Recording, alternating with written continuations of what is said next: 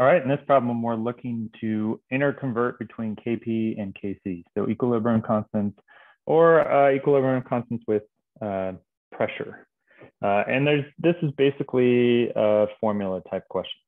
A couple things going on. We got to look at the equation, see if there are any pure solids or liquids that we're dealing with. Here we have a pure solid, and so we're not going to include that in our equilibrium constant because that concentration of a pure solid or pure liquid does not change. Now gases and aqueous type reactions or products or reactions can change. Okay, so there's two ways we can write this. One is if we're solving for Kp, and you'll see some of these ask for Kp, and that's going to be Kc equal to RT to delta N. Now that's if we're solving for Kp. R is a gas constant, T is the temperature. But in this equation, it's just asking you to write an equation. So you're not actually going to solve. You're not going to put R, the value of R in there, the value of T. It doesn't give you a T. All you have to do is find delta N.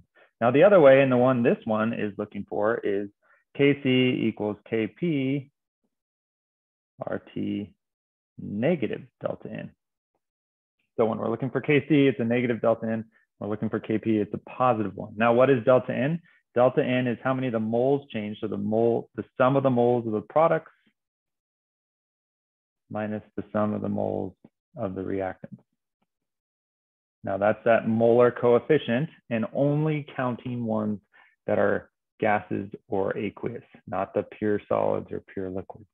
And so here we have 1 as a product minus 2, and we get -1. So delta N equals -1, but then we're putting in a negative delta N, so a negative -1 equals 1. And in this case, when something's raised to the first power, you don't have to put anything up there. Now, if it's raised to the second power, you would put that up. But here I'm just going to write it out. So I'm going to plug in K P RT, and I don't need to raise it. Now, if it was a 2 or something, I could put that up there, but there's not. So I'm just going to put KP RT. There we go.